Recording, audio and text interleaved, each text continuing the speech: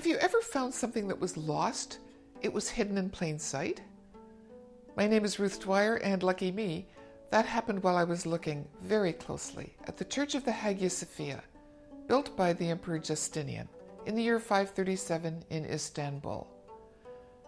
Armed with a compass, a measuring tape, and a camera, wonderful discoveries were made. The Hagia Sophia, known to much of the world as the Ayasofia, was built between 532 and 537 at breakneck speed in Constantinople, now Istanbul, by the Emperor Justinian. He called it the Church of Holy Wisdom. The interior is remarkable, having been built according to the ancient Greek philosophical principle of Symmetry, which was espoused by the 6th century BC mathematician and philosopher Pythagoras. What is symmetry? It's the balance and harmony of every element. And, according to Pythagoras, every element is united and made meaningful with number. Everything about the entire design scheme is united, joined together by one basic unit. And what is the basic unit of the design of the Hagia Sophia?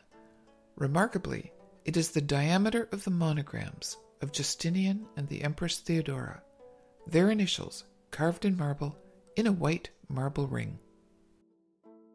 And what are the components of this building's particular symmetry? They are visual, astronomical, and mathematical.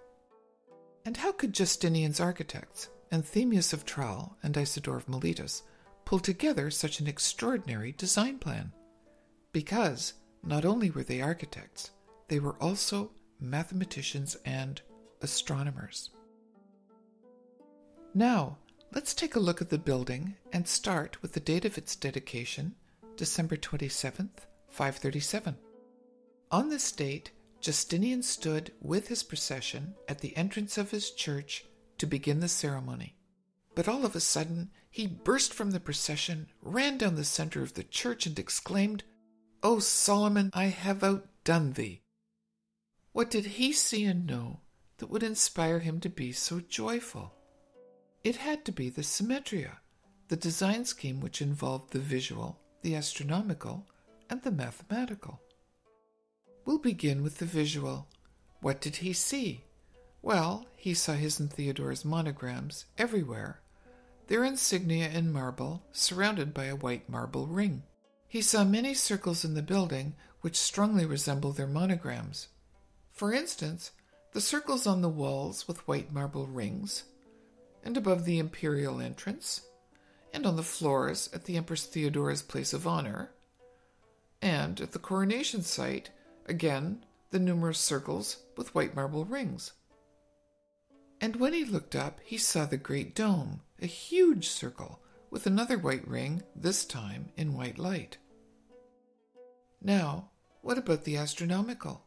What astronomically could have given Justinian such delight? Well, leading to the imperial entrance is a remarkable door with a large arrow. In Justinian's time, the arrow had a crossbar, which is no longer there, but we can still see its outline. Are there any other arrows? Yes, there are. One immediately above the emperor's door, leading up through a circle that also looks very much like Justinian's monogram. When we compare the two arrows, they both had a crossbar during the time of Justinian. Where exactly are these arrows and the imperial entrance? The floor plan of the building shows them right here. So, what are these arrows doing here? To me, they are asking me to look up. Okay, let's look up. Way up.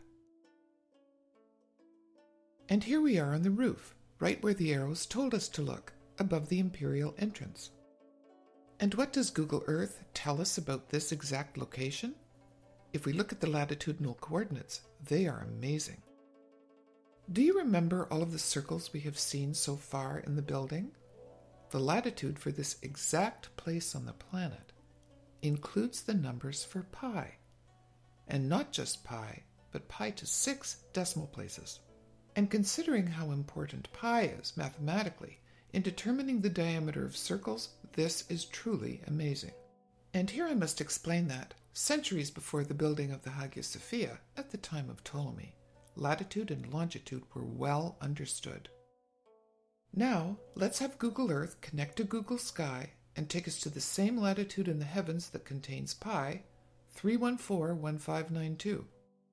It takes us to the constellation Lyra, and particularly to the star Vega. And my goodness, what do we see? We see that the star is a circle with a white ring, and that the latitudinal coordinates contain pi, just like the Emperor's entrance on Earth.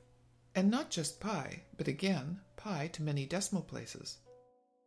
So, regarding Symmetria, we can see quite clearly a visual, astronomical, and mathematical connection between Justinian and Theodore's monograms and the star Vega in the constellation Lyra. Let's look again at the coronation site. When we ask Google Earth and Google Sky to look at the roof of the Hagia Sophia over the coronation site and to take us to the constellation Lyra, what do we see? We see the beautiful Ring Nebula. And what do we see there?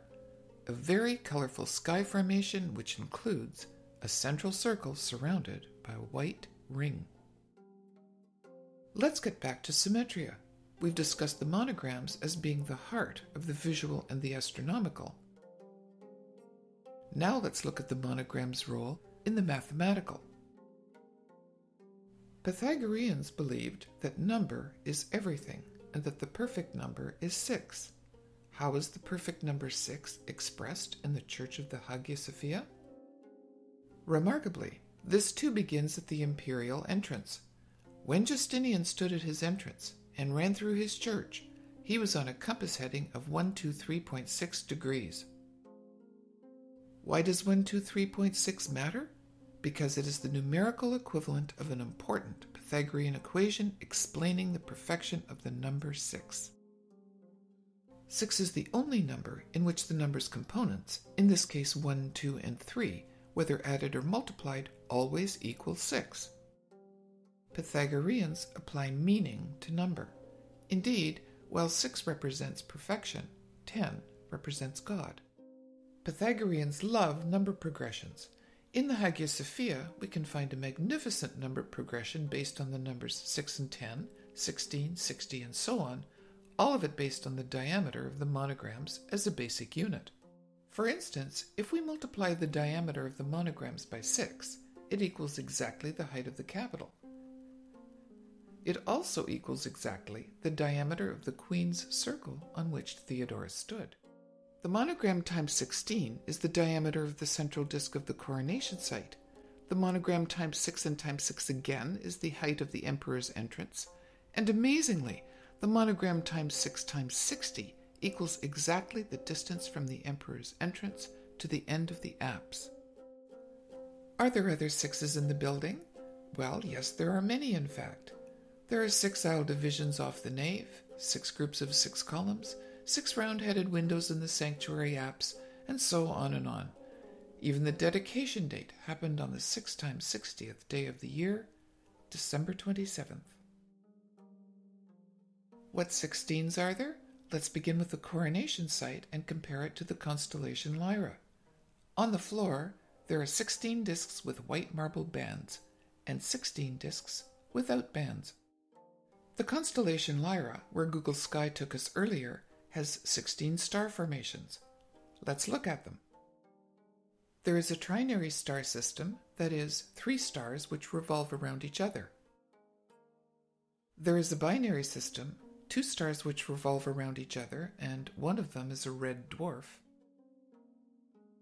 There is one evolving eclipsing binary system, and we can see quite clearly that one marble disk is eclipsing another. There are 2 giants that are orange.